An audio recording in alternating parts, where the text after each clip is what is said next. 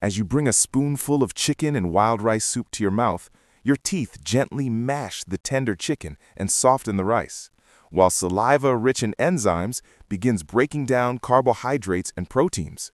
Swallowing propels the mixture down the esophagus with coordinated muscular waves, delivering it to the stomach, where gastric juices churn and further digest the soup into a nutrient-rich chyme.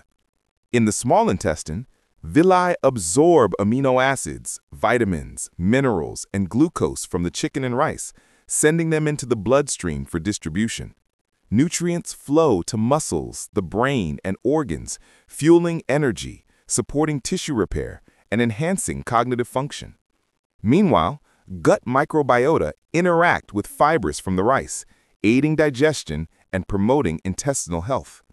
This wholesome meal nourishes the body at multiple levels, supporting vitality and well-being.